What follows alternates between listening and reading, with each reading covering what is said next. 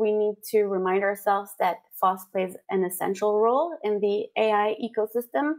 It really brings important benefits that are unique to FOSS.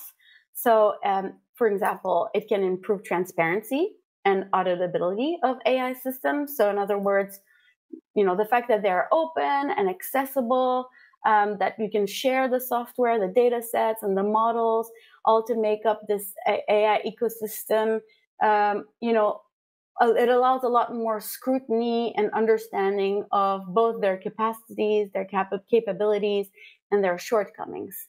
It makes it also a lot easier for many players, many different players like nonprofits and startups and SMEs to enter, to innovate and compete in the market. So it really can enable competition and innovation by new entrants and smaller players. And that is vital to the EU if we want to sustain innovation. And I guess lastly, FOSS also helps build a more dynamic and inclusive landscape. It can show that, smaller models can be highly effective.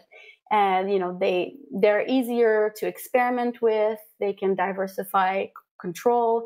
And I think very uniquely, they provide incentives that are not profit motivated. So it's really important that they form part of the AI ecosystem.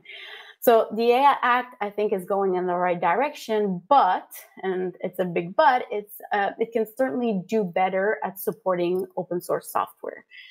The issue is that current proposals, they really threaten to create impractical barriers, disadvantages for contributors to the open ecosystem. So to give you an example, the text, as it currently reads, it could impede simply just making open source components available in public repositories or collaborating on them.